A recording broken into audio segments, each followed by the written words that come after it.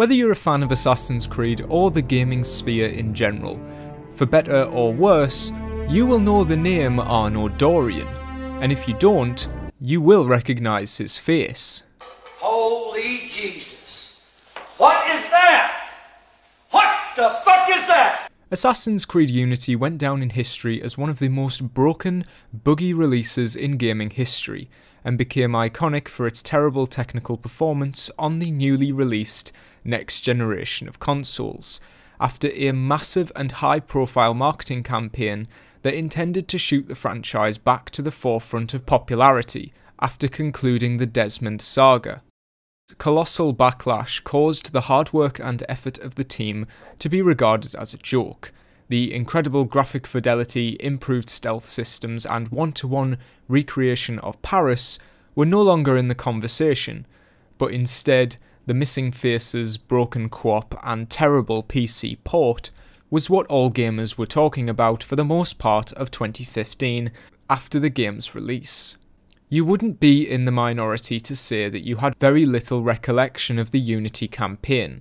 The marketing for the game promoted 4 characters in the majority of the posters, and trailers with particular emphasis on co-op and customization, to build your own assassin to play with your friends.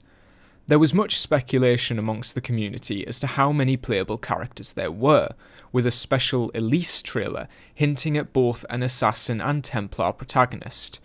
In reality, you play as Arno Victor Dorian, French nobleman turned master assassin, and the game follows his pursuit of revenge in a similar style to Ezio, but in an attempt to break the formula, it blurs the lines between who's in the right.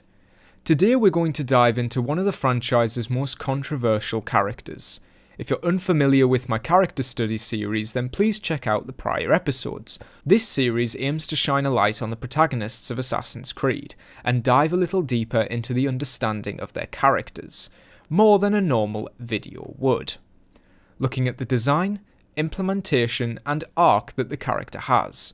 Today's study is on Arno. Was he overshadowed by the game he was in, or is it best his character left forgotten? Let's take a look.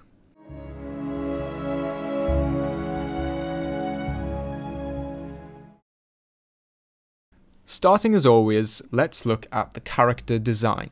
The primary role a design should do is give you a good first impression of the character, without needing to hear them speak. Taking from Ezio's book, we first see Arno in his nobleman getup as a child and teenager. A lot of comparisons could be made with Ezio, as it is a clear attempt to evoke similar emotions that we had with him. Both Ezio and Arno share a ponytail, baggy sleeves, and a tailored waistcoat that draws attention to the character's arms. Everything I said for Ezio applies here. The ponytail implies there is a sense of unkeptness to the nobleman, keeping his hair out the way instead of getting it cut. This longer, wavy hair emphasises his youth and perhaps arrogance and naivety we can expect from his actions early on. The outfit is primarily black and white, which implies a very simple mindset coming from his rich background, however also foreshadows his later alignment with Elise and cooperation with the Templars, using both good and evil to obtain his own goals. Unlike Ezio's nobleman design, however, very little of Arno's carries over into his assassin robes except for his ascot, which does break up the colour scheme and gives us a glimpse at something that differentiates Arno from Ezio, which is a bit of a darker streak. Ezio seemed to have his entire life set out ahead of him. He was content and happy in the comfort of his family.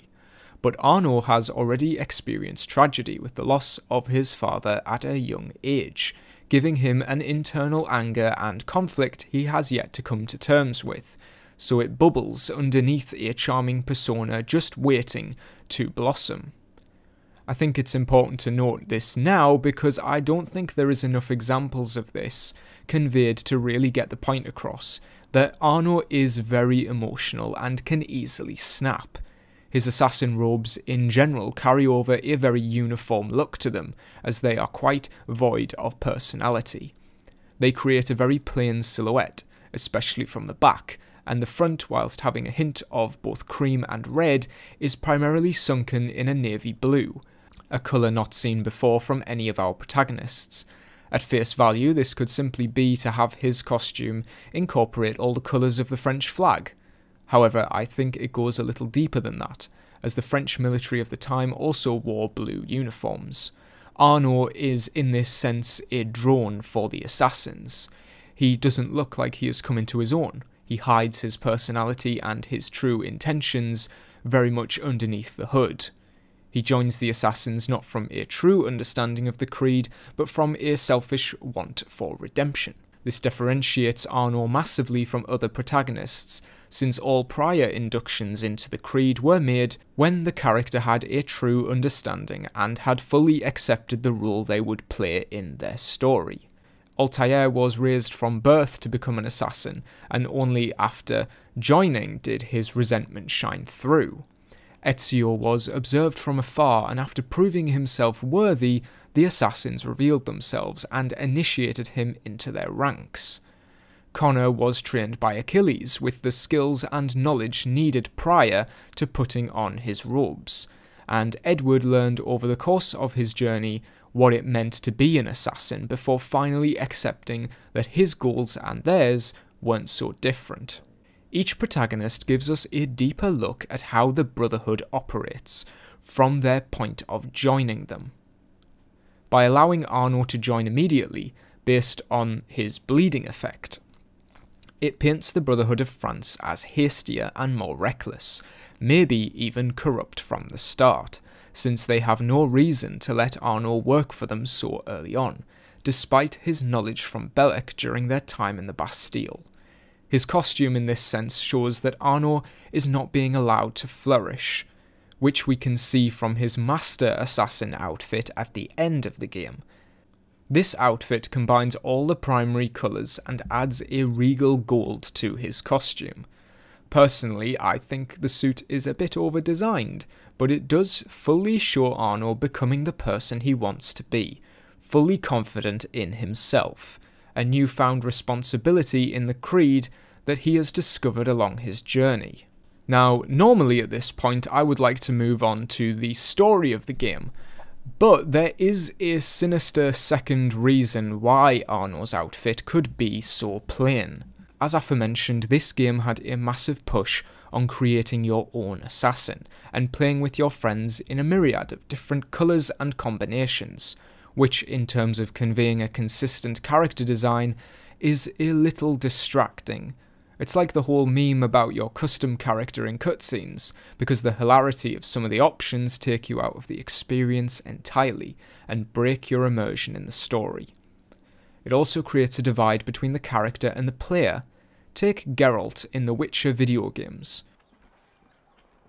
Fuck. We make the dialogue choices thinking about what he would do and putting ourselves in his position to get the best outcome. Let's say if there was a sarcastic option. No, I'm Jangles, the moon monkey. That's just what a synth would do. It would switch our brains back to reality and start thinking about what we wanted, and not what the character wants. Assassin's Creed has had different costume options ever since AC2, but each costume was still retained within the universe, except for maybe the Desmond or Raiden skin. However, a personal gripe of mine is when the costume inherently changes something about the character. It's fun to wear costumes like the Templar Knight in Rogue or the Mayan armour in Black Flag, because they are usually late game additions and give an in-universe explanation for existing. Wearing them in cutscenes in some cases can look goofy and out of place, which takes you away from your immersion in that scene. But Unity, from the very first moment you put Arno's outfit on, encourages you to swap it out for different pieces of gear in order to keep up with the skill gap. It's no longer a choice to stay in the canonical costume, but instead a necessity to wear a giant feather on your head and domino mask in order to have the highest stealth stat, which I feel takes away from Arno's portrayal, and specifically his motion-captured performance when his face is obscured. In this case, I think the costumes should have been more consistent, with Arno's character, a bit like Bayek's non-transactional ones, or have been delegated to the co-op system only, if they were going to be class-based anyway. We also hinder our progress in the game if we want to stay in character the whole time. Now, admittedly, we've seen the series delve much deeper into the customization options, and break the law worse than Unity could ever have imagined, so I'm not bashing Unity too harshly for its customization options. If we turn a blind eye to how horrendous this becomes later on down the line, then it is still my opinion that this game stretches the character traits too thin in the customization. Regarding the actual classes, I should note now that I don't feel like the inclusion of a class system breaks from Arno's character too much.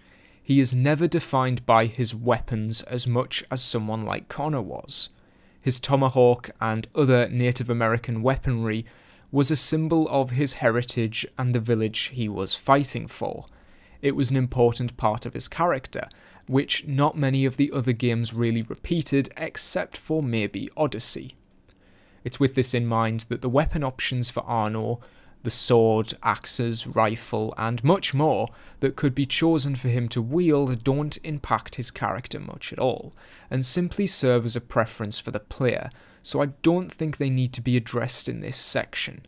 There is one exception to this, which I will bring up in its respective area, but for now, let's leave that be.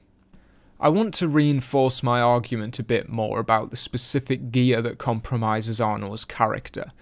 The Phantom gear is a primary choice when doing a stealth route, and despite its flamboyant appearance, this is gear that any player in the game will be drawn towards for its impressive ratings in regards to stealth. This was back when Assassin's Creed was about being an assassin, and so stealth was still admirable and recommended to the player.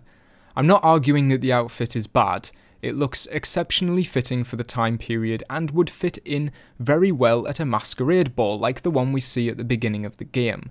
For a French assassin, I think it's a fitting disguise. However, I don't think it's a very good reflection of Arno as his character.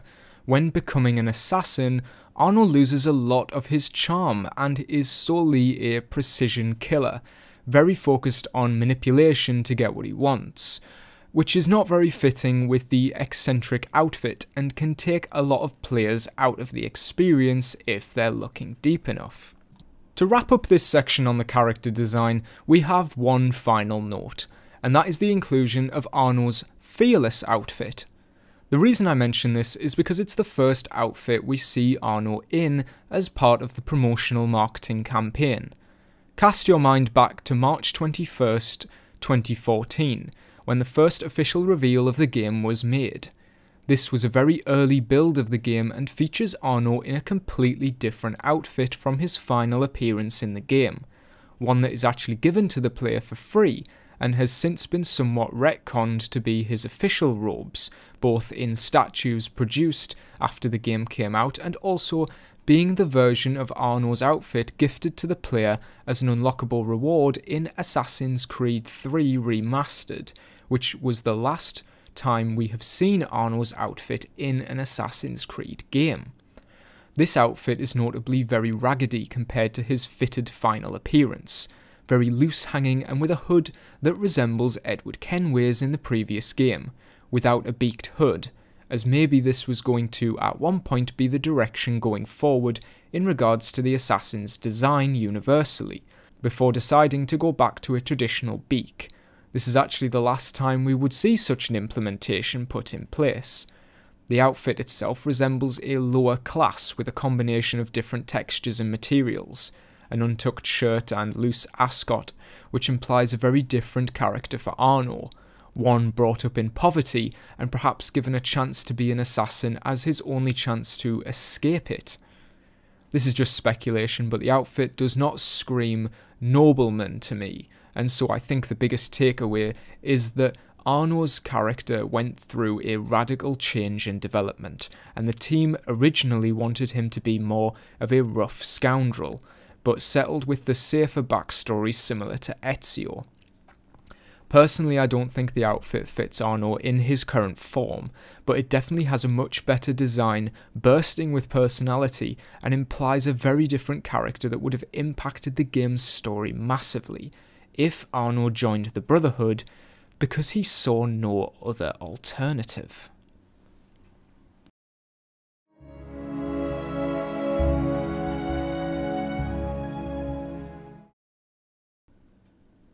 December 27th, 1776. A young Arno Victor Dorian and his father Charles Dorian attend the Palace of Versailles. We see here a quick conversation with Charles Dorian, where we see some of the character traits that will haunt Arno in his later life. We learn that he is impatient and lacks courage, a great piece of foreshadowing for the tragic consequences that this tale will teach Arno. We learn that Arno doesn't listen to instructions. His mind often wanders and he complains when told what to do. Yes, these seem like just what any child would act like, but they do carry on into his later life. Although I just realised I'm calling him a child when he's grown up. Here Arno receives his father's pocket watch, something that was present even in the game's first ever reveal, and was heavily featured in the marketing as an important asset to Arno, but we currently do not know the significance it holds. We're then introduced to Elise, the main love interest for the game, an incredibly important character to Arno's development, and one that the game draws your attention to straight away as she pushes Arno into disobeying orders and going against the word of authority, which perfectly sets up the dynamic the two will have later on in the story, and makes you question from the beginning whether the romance between the two is a good thing for their progression or if it is doomed to end in suffering. Seeing how the pair interact as children is a much more effective way of establishing their dynamic than by simply saying through dialogue that they have a history, and the story going forward will be better for it because we know these characters have known each other a long time and have a pre-established bond when we are reintroduced to them as adults. I think this section also perfectly sets the tone of the game with the conclusion of the scene. By the character of their Elise, Father? we should all be called barbarians. come here, girl, now. Father?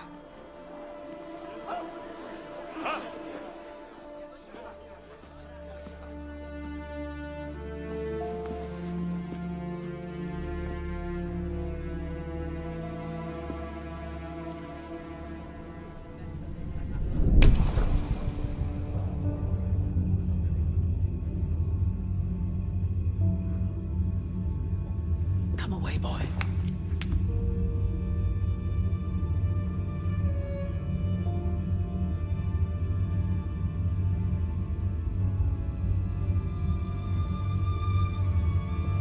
Arno.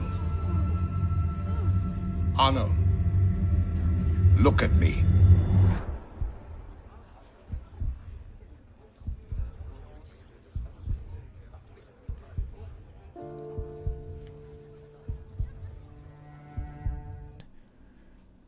Arno returns to his meeting point to find a crowd around his father's body, and we know exactly what has happened. At this moment, Arno is tainted forever. His father has been murdered in his absence, and he can only blame himself for not being there. We also turn to Elise for blame as she drove him away, but ultimately, as children, we know there is nothing Arno could have done even if he was there. Now, cheating a little and looking ahead, we know that this plot point about Arno's father dying does not factor into the plot of the game. The game is not about seeking revenge for his father's killer, and therefore with that foresight in mind, it's all the more effective that we have no idea what happened. We know his father was obviously in a position where he was being targeted, and that somebody got to him. We don't even know his father was an assassin, as it doesn't really serve any purpose to this story. Much like Batman, not knowing who the killer is makes the message the forefront of his death. His innocence was stripped away by an unknown force out of his control, and as we've seen, Arno likes to be in control, and gets impatient when he has to wait for someone else. The shattering of the pocket watch informs us of its purpose in the story. His switch from a well-off child to being a broken man. Now, addressing the elephant in the room, because while it's never mentioned in this game, we do know the entire context of his father's death if you've played through Assassin's Creed Rogue. Arno's father was in possession of a precursor box, which gets very lore heavy, but essentially he had an important item that a man named Shay Patrick Cormac was tasked to retrieve. It took him decades, but killing Arno's father completed his mission and allowed him to live out the rest of his life in peace, knowing he had helped to secure a better tomorrow for his faction, the Templars, over in the American colonies. This fantastically interweaves the games, but provides a very different purpose on both sides. As explained prior, we know how his death will affect Arno. From the other side's perspective, we see how much bigger the killing was, and yet it is bigger in a personal sense to another character. Killing Arno's father was the conclusion of Shay's story, and a wonderful way to cap off his character in a way that indirectly affects Arno's. There will be very conflicting opinions on whether Arno should have tracked down Shay and killed him in order to enact revenge, but the facts are that Shay was never detected during his time in France. The French Brotherhood had no idea he was operating in Versailles, and there was no evidence that Arno could have used to track him down. Shay was a Templar trained by assassins, and his final act serves as the perfect way to show him utilising both sides of his skill set to complete his mission without being detected. This reinforces the point that when it comes to Charles's death, there was nothing Arno could have done. From this point we flash forward and discover that Arno has been adopted by Francois de la Serre, Grand Master of the Templar Order and Elisa's father.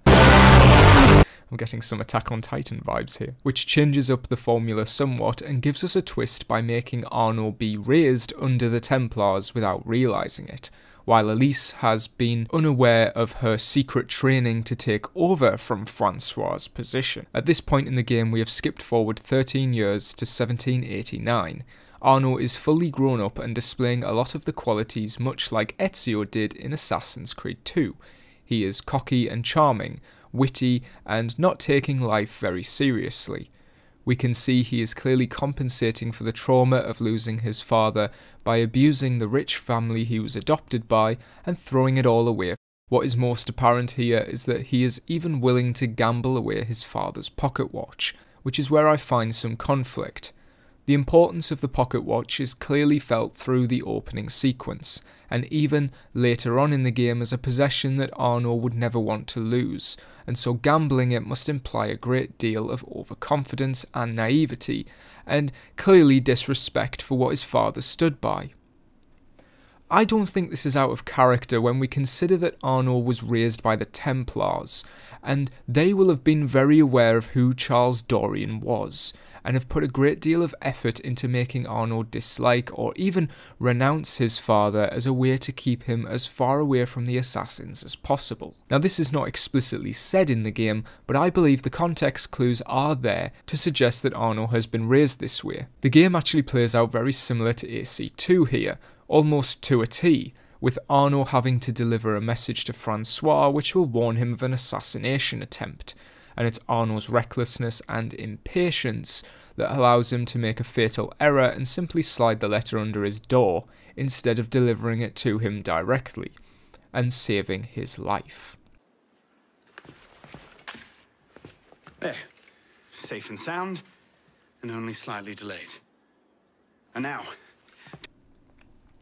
I think it's very good for his character that it is a subtle variation of Ezio's story, as Arno is now directly responsible for the assassination attempt succeeding, whereas in Assassin's Creed 2, the delivering of letters was slowly cluing in the player that not all was as it seemed with the Auditoria family, and slowly enlightening both the character and audience that something bad was on the horizon.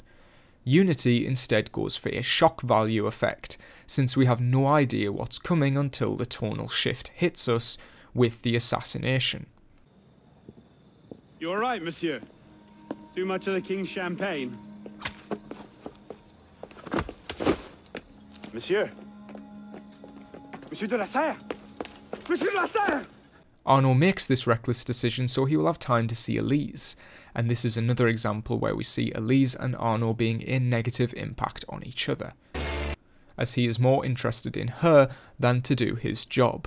The comparisons between Romeo and Juliet can't be ignored, but I like that Unity treats them more three-dimensionally and establishes their both ups and downs, as it's clearly a very toxic relationship, but they have moments of showing that there was something there between the two that could have worked, which is incredibly important when getting you to care about them throughout the story. It also reminds me of my favourite line from Black Flag, which I touched on in my Edward Kenway character study. Here! In a world without gold, we might have been heroes! It's that what if that gets the audience invested in the characters.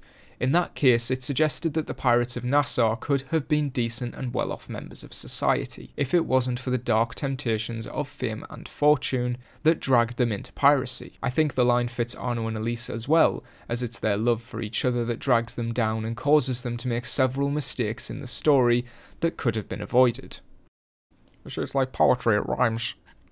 Once again, Arno loses a parental figure. However, this actually is his fault, and he could have done something to stop it, which is where he gets his comeuppance, and Arno begins his redemption story as he is blamed for the death of Francois, and sent to the Bastille. Not to comment on the pacing of the story, but it feels like it should have happened much later on, and it does reincorporate the fact that Arno is irresponsible, but it feels like too much in one go. I would make the argument that if Francois was going to die, it should have happened a little bit later on, maybe towards the end of the second act, so we get a bit of time with Arno to grow more with his character before he gets belittled again. I believe that if they wanted to show Arno had not learned from his previous mistakes, then maybe he should have been more responsible for his father's death, or especially not being a child. It feels out of character for Arno to be as happy-go-lucky as he is, and not have learned from the mistakes he made as a child, especially when there is no given reason for why he acts this way as an adult, other than to make him more likeable for the player before he becomes an assassin, which makes this whole opening sequence feel very muddled, and pacing-wise it is too much at once for the audience to take in, with the story feeling like it is stop-starting multiple times. We then get into the third section of this prologue, which is where Arno is now in the Bastille, and has a newfound bitterness and angst, which can be put down to his existing character trait of wanting to be in control and do things his way. Being in prison is the opposite of how Arno would like to be, and this makes his character descend into being more confrontational and aggressive. Here, however, we meet Belek, an assassin of the French Brotherhood, and our first glimpse into the assassin's side of the conflict. Belek takes on the missing parental figure that Arno is missing, and after learning of his connection to Charles Dorian, he befriends Arno and teaches him how to fight, which, considering Arno's character shift, almost makes it feel like he is putting Arno in his place, and at this moment many players may feel disconnected to Arno or even dislike him, which is a major problem Unity has from this point, that his happy-go-lucky self is largely gone and forgotten, and instead we get the character we should have been introduced to in his adult introduction, since he is no longer hiding his trauma with humour, but brings out a harsh persona which can seem whiny at times. I want to reiterate here that while that part might have sounded a bit negative,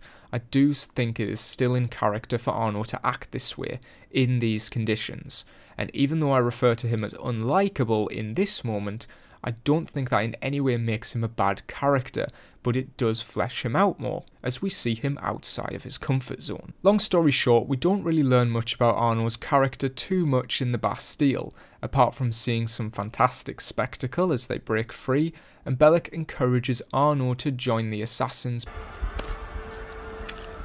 If you can pluck your head out of your own arse, come find us. Make a great fit. Goodbye, piss pot! It doesn't sound like fantastic motivation for Arno to join, but it does keep it vague enough that we will believe Arno is joining out of his own free will. The interesting dynamic we have here is a man who was raised under Templar ideology joining the assassins out of choice, and seeing how he interacts in their environment and contests their beliefs. Arno is now a fantastic opportunity to give us some real insight into the creed, and if it holds up under scrutiny, which at the least gives us a better fleshed out view of the Brotherhood here in Paris, whilst also allowing Arno to go on his hero's journey and learn to be less selfish and protect the ones he loves. So while we don't learn too much directly, the implications for the story to come reach their absolute peak, and despite some wonky pacing, I think this is the perfect opportunity to drop this.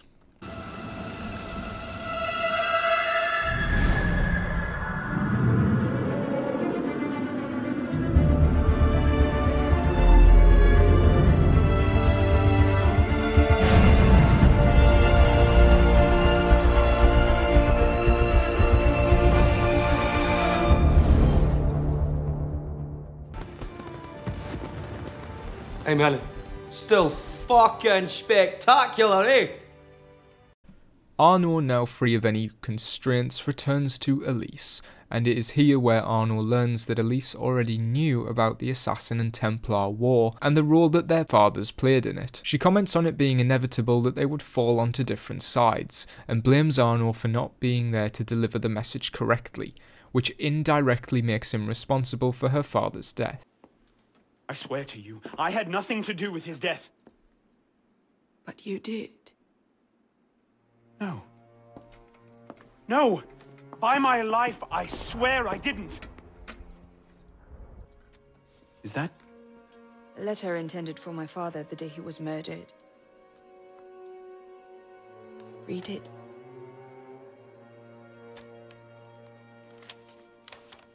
Grandmaster de la Serre, I have learned through my agents that an individual within our order plots against you. I beg you to be on your guard at the initiation tonight. Trust no one, not even those you call friends. May the Father of Understanding guide you. L. I found that on the floor of my father's room. A no pin. This is naturally a lot for Arno to take in, learning that not only is Elise fully aware of being a Templar, but after reading the letter, he now also knows that that very letter could have saved her father's life. It naturally puts a lot of guilt on his shoulders, whereas we can imagine he's spent a lot of time in the Bastille completely unaware of his own involvement, and so to be quickly thrown this much information would make him act irrationally. On a side note, this letter reveals what the main plot of the game is, which is rightly given to us at the earliest possible moment.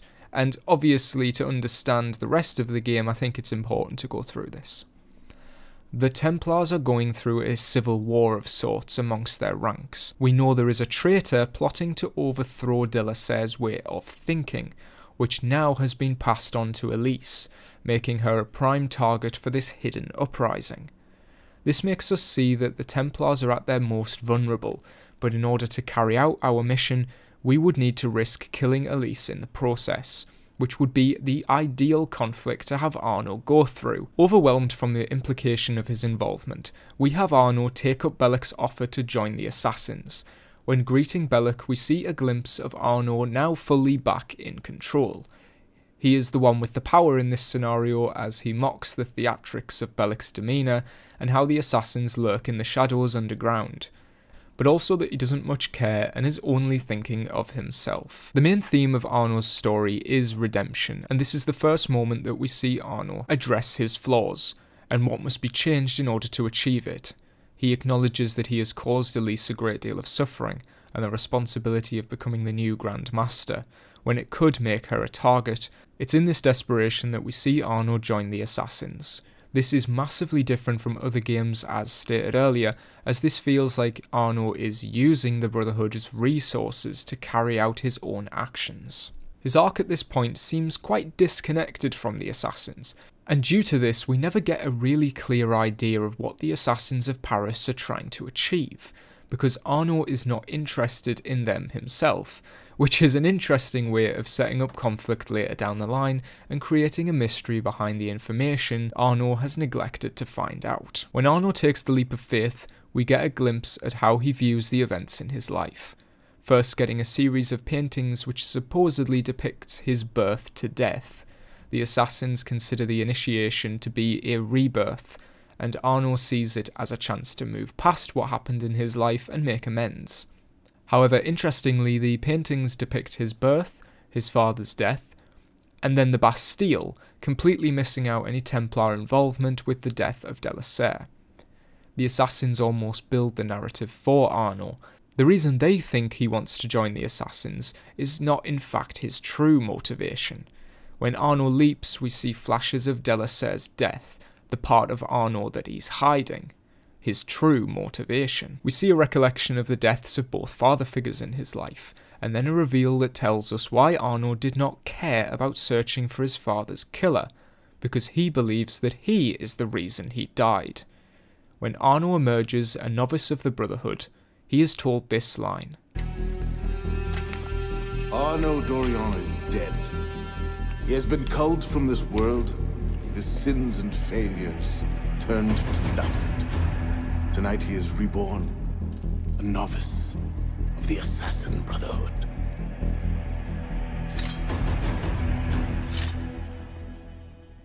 I find Arno's reaction to this to be incredibly interesting, because for a moment we see him flinch. This little micro-expression leads me to believe he did not agree with what was being said. Arno did not want to leave his old life behind. He wanted to use the Brotherhood to get his old life back. We see into his psyche and see that he views himself as a killer, and so joining the assassins is a way of fully embracing that persona and using it for vengeance. The next few missions throw us into the typical Assassin's Creed formula, after an interaction that explains that the Templars are weak, and a peace treaty must be given up to strike at the best time, which leads us on to the first target.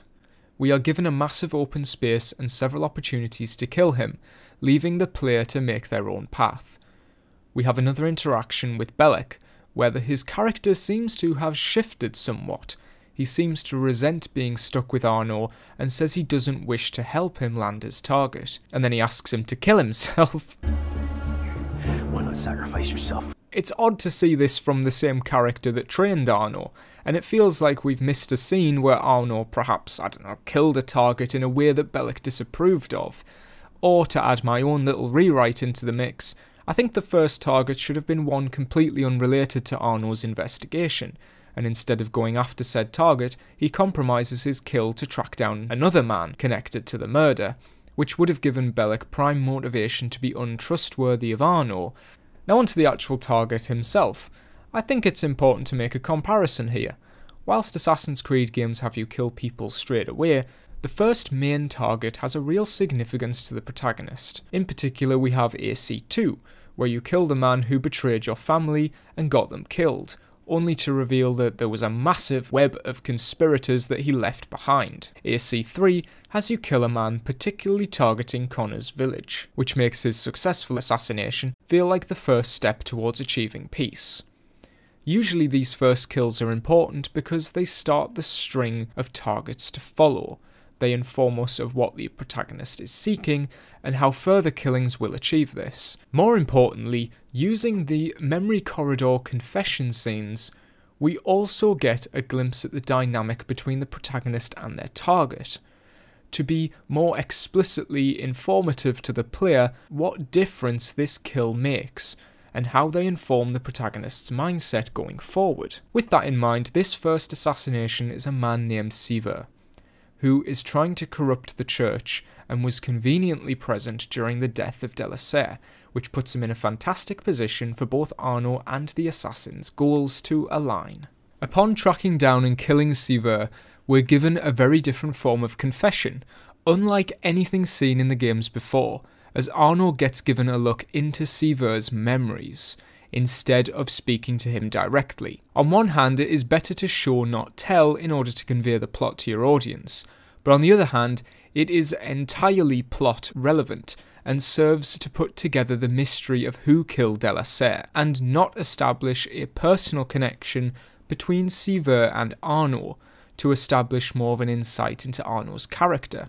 This might seem small, but it means we are missing half a dozen scenes of character development for Arno, which in part misses out huge chunks where Arno establishes a connection to his targets. Look at Bayek in Assassin's Creed Origins. A lot of his confessions were extremely emotional and establish how the antagonist's actions affected him. You are no one. Bayek of nothing. Father to nobody!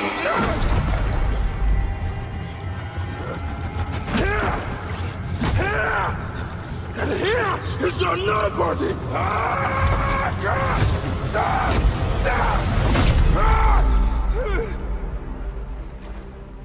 May the Hidden One greet you. The Lord of the Duat awaits.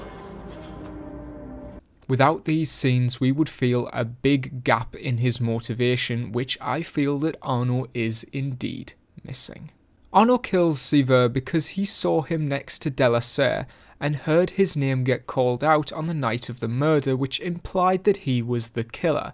We should have seen Arno confront this man in person, the man he thought killed Delaserre, and get that shock reaction when he found out it wasn't actually him and Arno did not need to have killed him at all. This unfortunately is missing, and the game for some bizarre reason chooses to drag us out of the Animus for fun Helix Rift missions instead of letting the weight of this kill hang on Arno. Now this does happen in most Assassin's Creed games where you get dragged out of the Animus after particularly important sequences, but without a confessional scene we have little to no idea how Arno initially took in this information, and so we have to move straight on to the second man present at the murder scene, Le Roi de Toum. Both Latouche and Le Roi de Toum are noblemen turned beggars, which paints an interesting comparison for how Arno could have turned out, and their motivation is one of the better established ones in the game.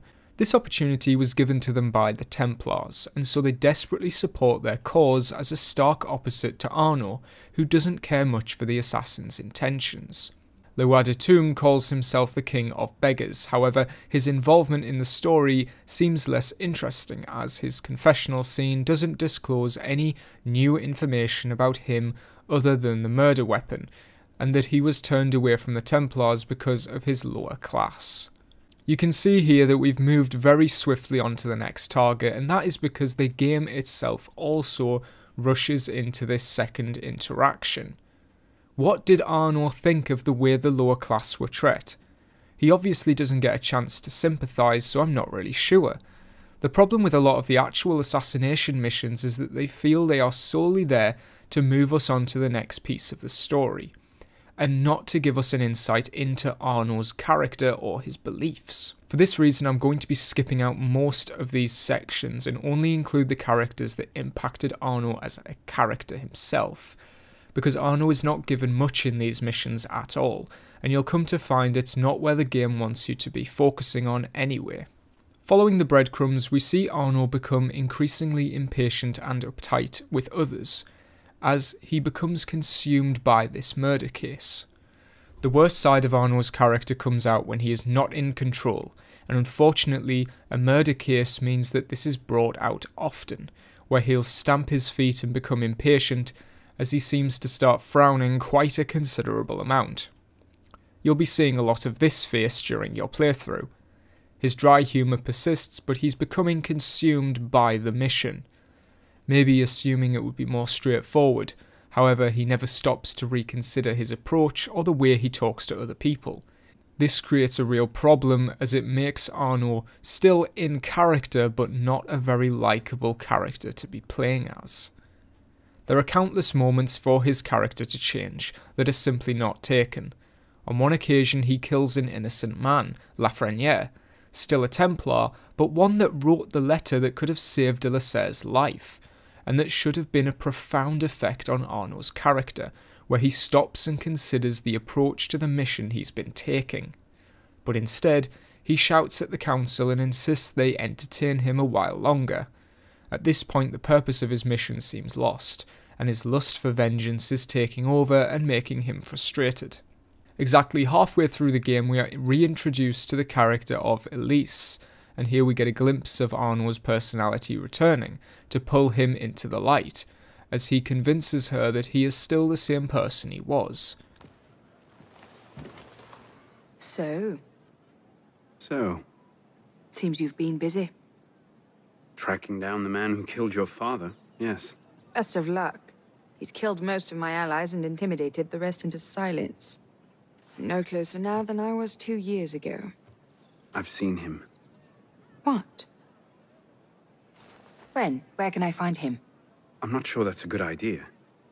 He wants you dead, Elise. What? You want to protect me? I want to help you. The Brotherhood has resources, manpower. You cannot be serious. I don't trust the assassins. I find it interesting that when describing the Brotherhood to Elise, he mentions their resources and influence, not their tenets or beliefs. His devotion to the mission has somehow kept him free of their influence, and he still fights for his own cause, making you wonder how much longer he can get away with this before he must own up to his own responsibilities. Do you trust me? I haven't changed that much, Elise.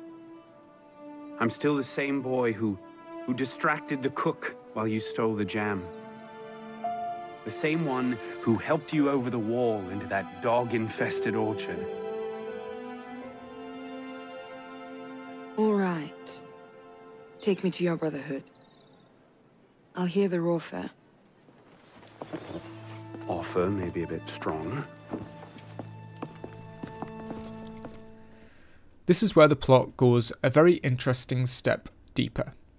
The Templars are at their lowest, and the idea of Arno and Elise using this to unite the two sides is really what the game has been leading to.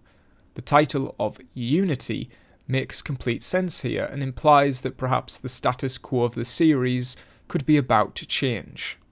Bearing in mind that this was the closest to the modern day the series had gone at the time, which meant they could go in any direction they wanted, and this could have indeed been the case.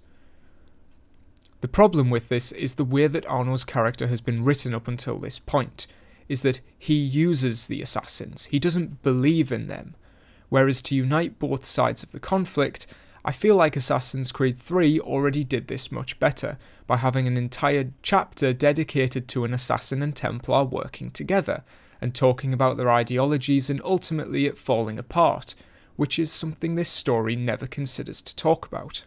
It does quite the opposite, in fact, as the leader of the assassins, Mirabeau, is killed shortly before a conclusion can be reached on whether to work with the Templars, which interrupts any development this plot could have had.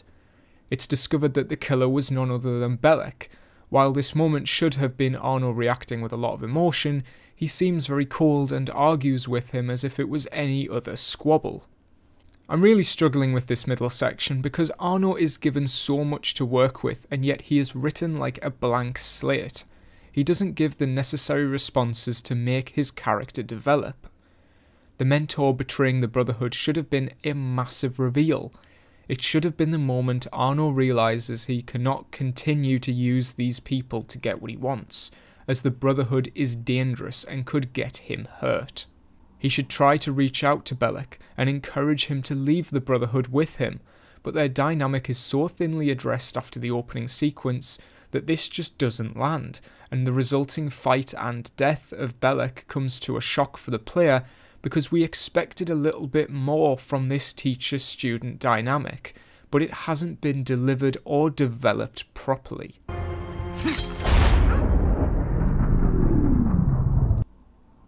It sounds like I've thrown quite a lot at you there, and it's because the plot of the game really does develop incredibly quickly, and specifically a very muddled way. First we had a murder mystery within the Templar Order, then we've quickly shifted to the unity between both sides of the conflict, and now, immediately after, we have a murder mystery on the assassin side of things, and so we end this sequence of the game with neither the assassins or Templars fully formed at all, so our main plot of Unity falls completely aside.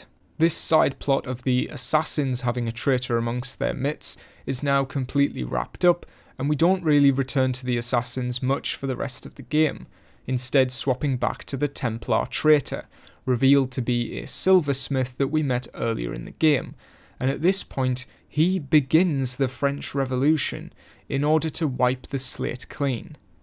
Being a sage means that the Grand Master Germain is not afraid to die, as due to law reasons, his multiple eye colours will allow him to be reborn, and so we finally get thrust into the horrific revolution of France that the game was marketed as. However, during this final third, we finally get conversation between Elise and Arno that furthers their characters, with the confirmation that despite the allocations and the sins of their past, they will continue to move forward, and they share a tender moment in a hot air balloon that settles Arno back into his confident persona, where he feels like his future is secure for maybe the first time in his life.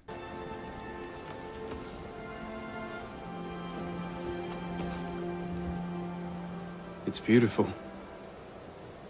From up here, you'd never know the nation is tearing itself apart. Can things ever go back to the way they were before, do you think? Do you? After everything that's happened? Everything we've lost? So that's it then. The course of history forever altered, never again to return. Maybe we can't go back. But going forward isn't necessarily an ending. Elise, And then a little while later, he steps too far and gets kicked out of the Brotherhood. The decision of this council is final. We give you leave to go.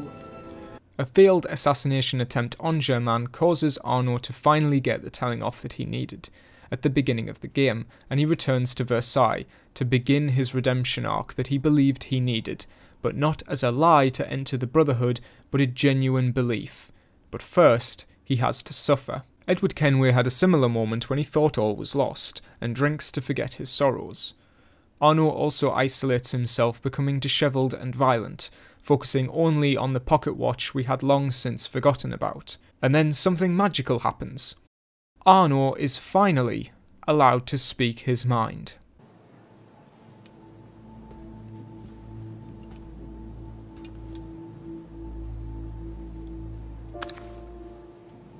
You look like hell. you look like you want something from me. That's a fine thing to say after you up and vanished. You made it fairly clear you no longer required my services. Don't you dare talk to me like that. What do you expect me to say, Elise? Forgive me for not letting you die? I'm sorry that I care more about you than about killing Germain. I thought we wanted the same thing.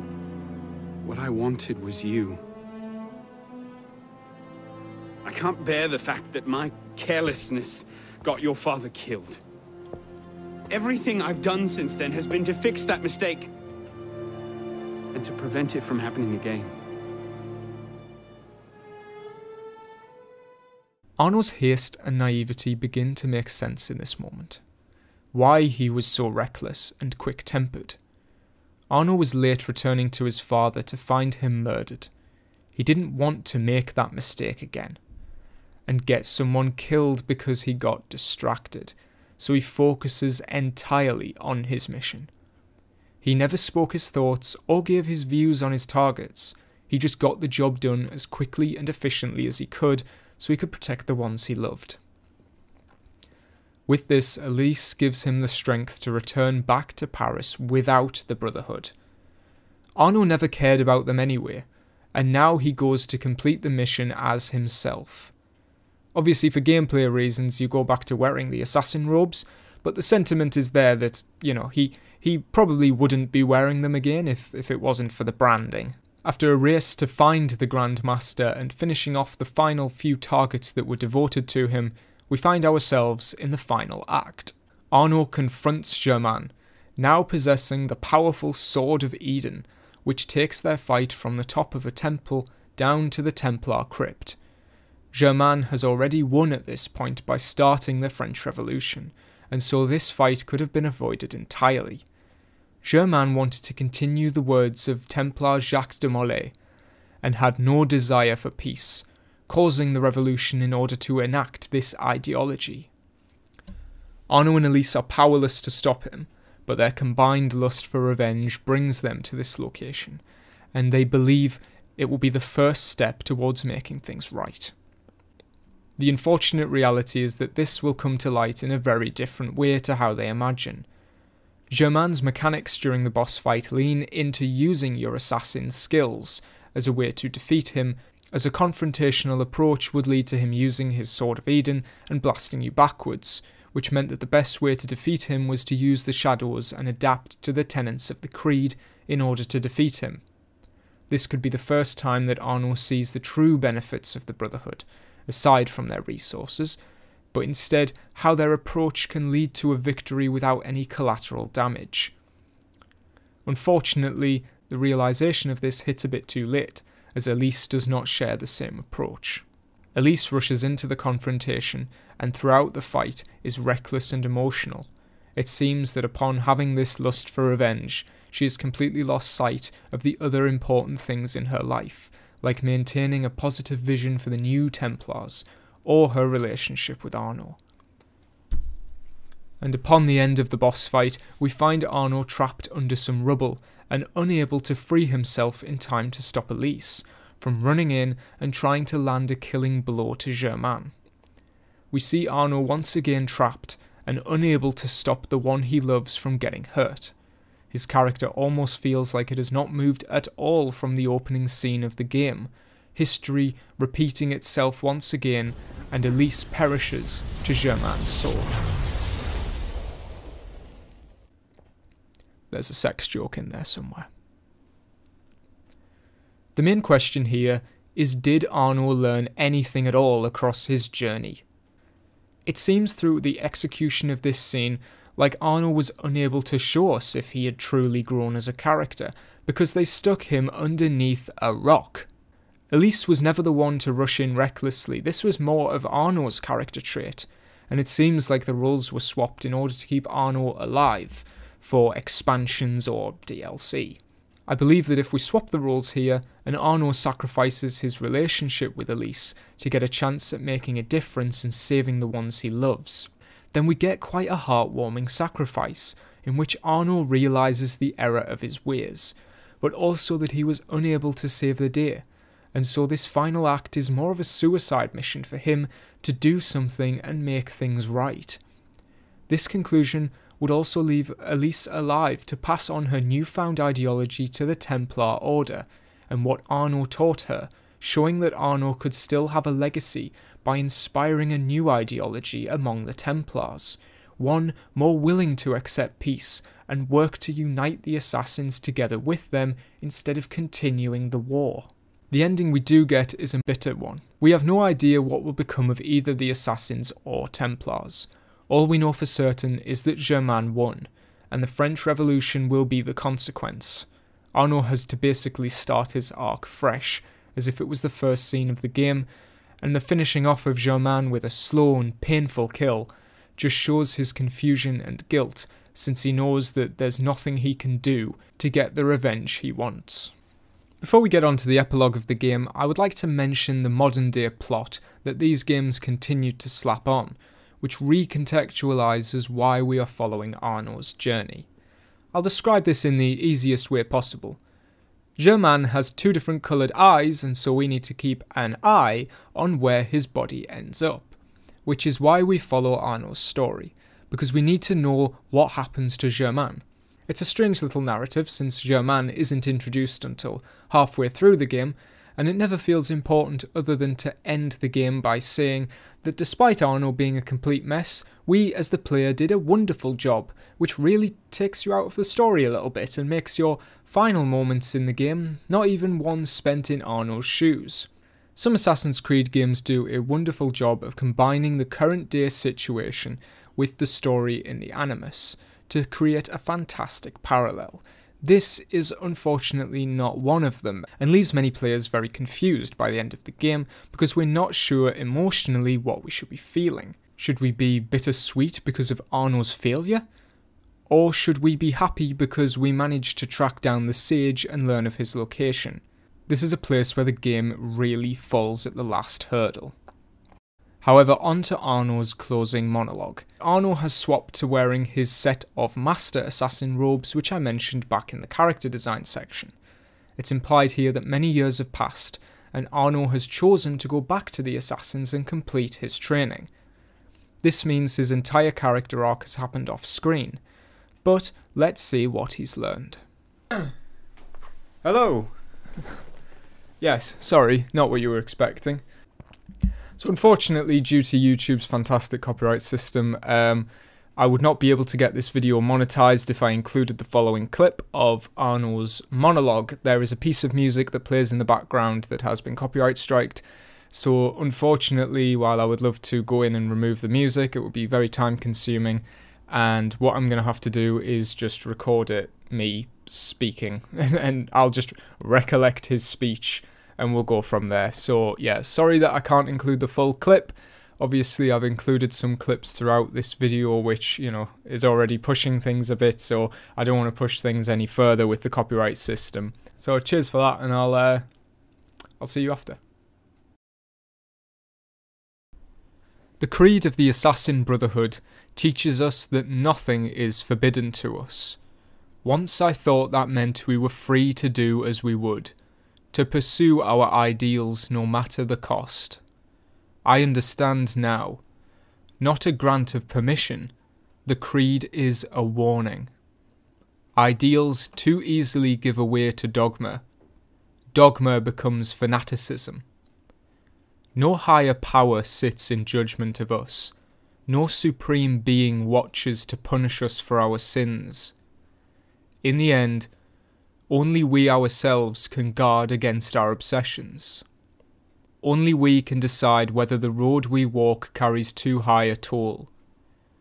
We believe ourselves redeemers, avengers, saviours.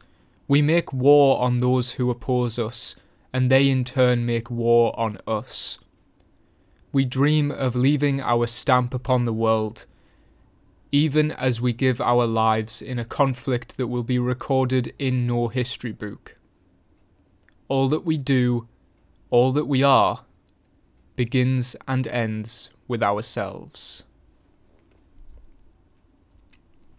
Phew-wee. Whoa.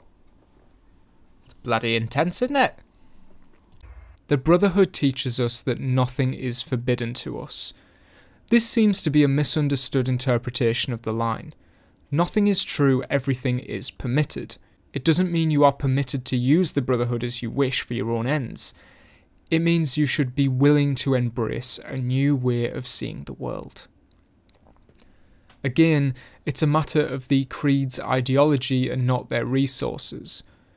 But I'll give Arno the benefit of the doubt because he is describing his past mindset. Arno then says that he thought he would be free to pursue his own ideals, that he could use the Brotherhood to achieve his own perfect life with Elise, but that this was wrong, and the Creed is actually a warning that living this way gives in to the worst aspects of your personality, and to let it bubble to the surface. It's nice to see Arno acknowledge that he should not have used the Brotherhood. It is only himself that he can blame for his actions, and the people who have unfortunately suffered due to them. I believe this in particular is in reference to the French Revolution itself, and his indirect causing of it, by allowing Germain to complete his plan, which of course led to a myriad of suffering for years. Arno accepts responsibility for his actions and how he cannot make an impact on the world, but only an impact on himself, and no history book retelling can change the truth and how it impacts the people responsible. I really loved this speech because it shows Arno has compassion for others and offers a fantastic reflection on the French Revolution itself and how it impacted all those involved by mixing in the assassin ideology, which gives you some idea maybe what the writers were going for with the assassins' involvement in this game. Unfortunately, due to the story, they are completely vacant for the French Revolution part of the game, and so we never get to see how such a massive scale event affected them and their beliefs. I still unfortunately can't ignore the fact that all of this occurs during a time skip, and we largely don't see it play out in Arno's head for ourselves throughout the course of the game. It leaves us with a lot of unanswered questions about how he came to this conclusion, which could have been covered in this free expansion added to the game after launch, one that did bridge the gap between the death of Elise and Arno returning to the Assassins. I think it's time we take a little step back to look at the events of Dead Kings.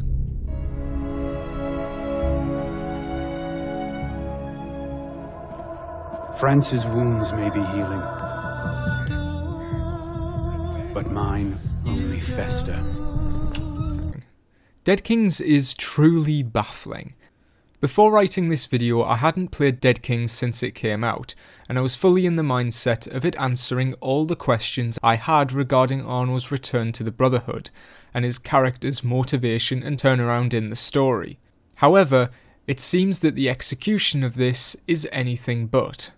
If you will indulge me for just a few moments on this DLC detour, we need to explore how Dead Kings failed Arno's character. Dead Kings sets a rather high bar for itself by having a lot of questions to answer, namely by doing what the main game did not and showing the pivoting moment that causes Arno to have faith in the Brotherhood. We need to get a deep character study here, one that dwells in Arno's feelings and emotions towards the events of the main game, and allows us to breathe with this character as he uncovers the mystery of a dank and ruined area outside of France. Speaking of which, a lot of the cards are already at play here. Franciade is a beautifully dark and atmospheric city, wonderfully realised with thick fog and a depressing nature to it that sees it be the perfect backdrop for any AC fan to get a glimpse at the aftermath of the French Revolution, and it gives Arno a perfect location to embrace and overcome the darkness that lies inside himself. Arno is also given a new costume, a raggedy raider outfit that gives him an air of mystery, like a lonely wanderer with a dark past to be forgotten. He bears the new iconic weapon, the guillotine gun, a massive two-handed axe with a grenade launcher attached. Sitting silently on his back but capable of such mass destruction, it highlights that Arno is not one to be messed around with in this expansion.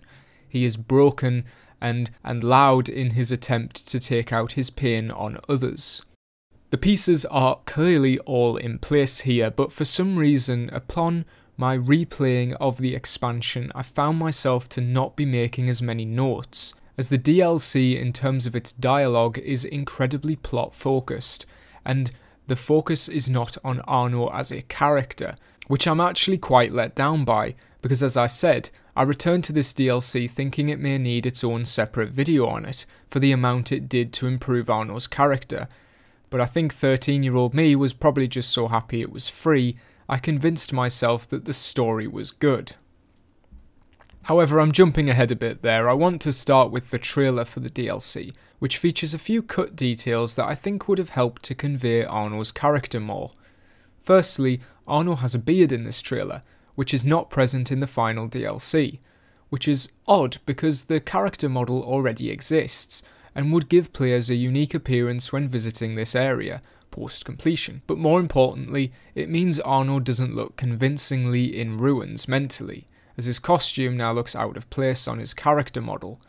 Some dirt on his face or a less looked after appearance would have gone a long way towards helping convey his state of mind, which the trailer excellently conveyed.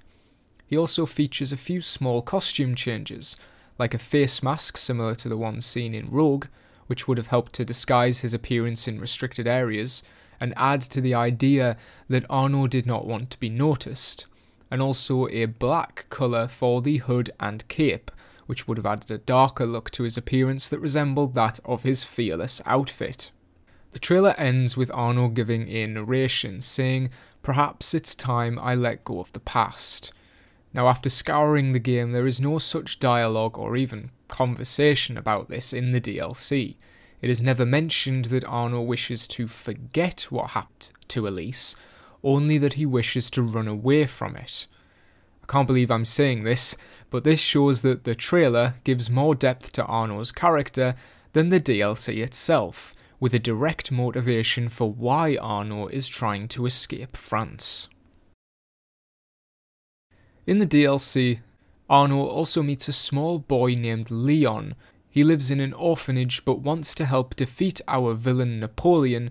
Napoleon intends to use a powerful artifact underneath Saint Denis to mind control the people into rising up and ending the revolution, essentially cheating the history books. Leon's purpose in the story is to provide Arno with a character he can finally save.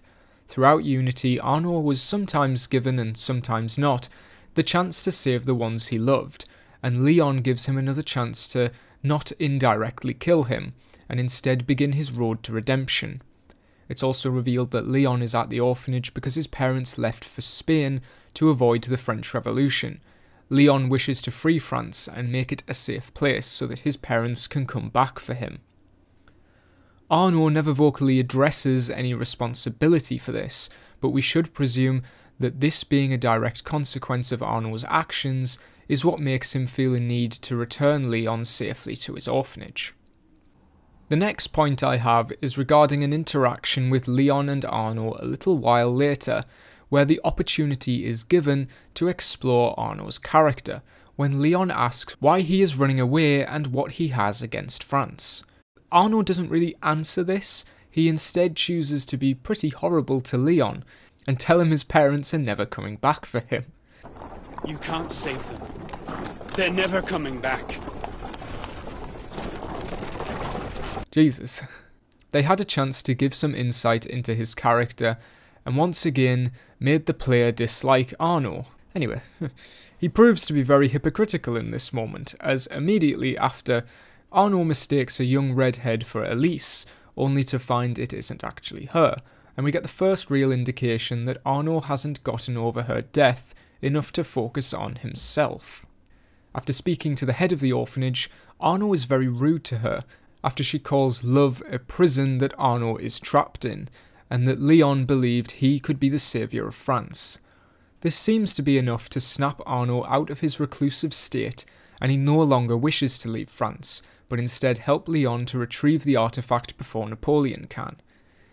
Maybe my analysing skills have completely worn out at this point, but I'm starting to become a bit lost on Arno's motivation. I can't tell what it is that changes his mind here. This conversation is arguably the most important in the game, as it impacts his entire personality, and somewhere in this is the reason for why he returns to the Brotherhood. I'm going to just play out a section of this scene, and please do leave me your thoughts. Sometimes love is a prison. His father taught me that. This, the orphanage, this is my true calling. Leon tells me you could have been the saviour of France. Children. Madame Margot. He's behind the orphanage. Arno makes the important decision to be firm with Leon and tell him to stay behind while Arno throws himself into the danger, finally taking the power to prevent another death and bringing his responsibility to the forefront. Whilst a very underplayed moment, it genuinely shows Arno learning from his past mistakes. After Arno secures the artifact and sends it away from Napoleon, we see him back in his assassin robes, presumably 3 days later, since this is when the departure was meant to take place. Whatever happened in those 3 days, Arno has somehow made contact with the assassins and is now once again part of the Brotherhood. And this is where the DLC leaves us, with Arno supposedly now off to do his training, which we see in the epilogue. I have to insert my opinion in here for a moment, as this really disappoints me. The DLC does not have any moment in which Arno mentions the Brotherhood, let alone talks about rejoining them. There's no indication of how he feels about their ideals, or if he even agrees with them, considering in the epilogue he talks about them as a warning, like he is no longer with them and is happier for it. Yet in this DLC, we see him smiling as he wanders back to them. This really needed explaining, as this essential part of the story, where he decides the person he wants to be, is gone largely unexplored. The DLC is 2 hours long, and a large majority of the scenes are purely waffle about finding the next plot point, to get to this hidden temple. I don't know if the writers were expecting more time to go into his decision, or if they were genuinely lost, but I found the DLC to completely avoid its purpose in the story, and unfortunately will be a bitter end for those players that experience the DLC last.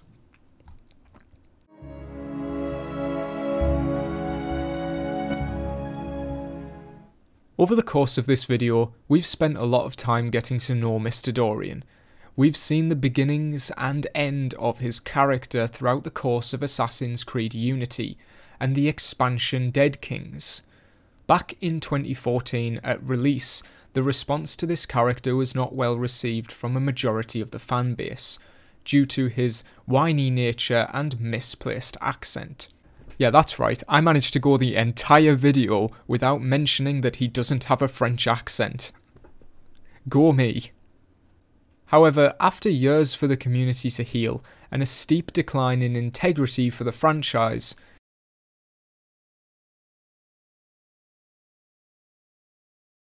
Oh, Meek, you're alive! Unity has a cult following of sorts amongst fans, and praised for its ambition and storytelling.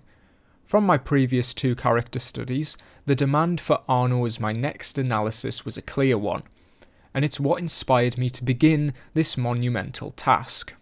The story of Arno Victor Dorian is one of naivety and the consequences that selfishness and a lack of patience can have on those you love and the wider world around you.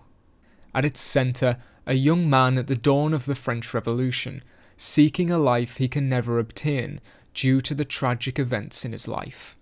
Using the creed to get what he wants, but failing because of his own deep internal flaws, and after much work and progress after the fact, comes out of it worthy of being named a master assassin after discovering his rightful place in the world. Whatever you have to say about the execution, on paper this story of a young man letting the worst of himself get the better of him is a naturally compelling narrative, dragging him into a conflict where neither side is clear on their goals, and he must focus on fulfilling his own in order to redeem himself in his own eyes. Arno's story is not one of revenge or a quest for knowledge or riches, it is one of self-discovery.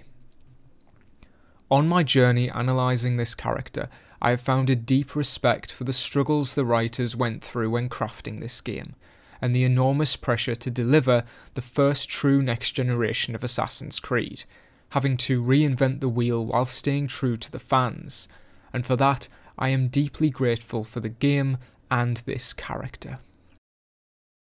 Now, I've said this man's name a total of 235 times across the course of this video, so I'm going to leave the rest to you. Let's get a little discussion going in the comments, and do leave me your recommendations for any other characters you'd like me to cover.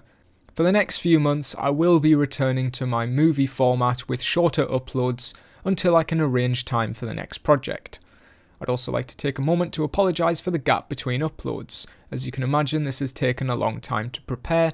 I really do appreciate everyone that's stuck around to see the end of this video. I know it's a large one, but I hope that I've given something for the community to comment on. And most importantly, and something that I must mention, I have still yet to buy Valhalla. See you in the next video, guys.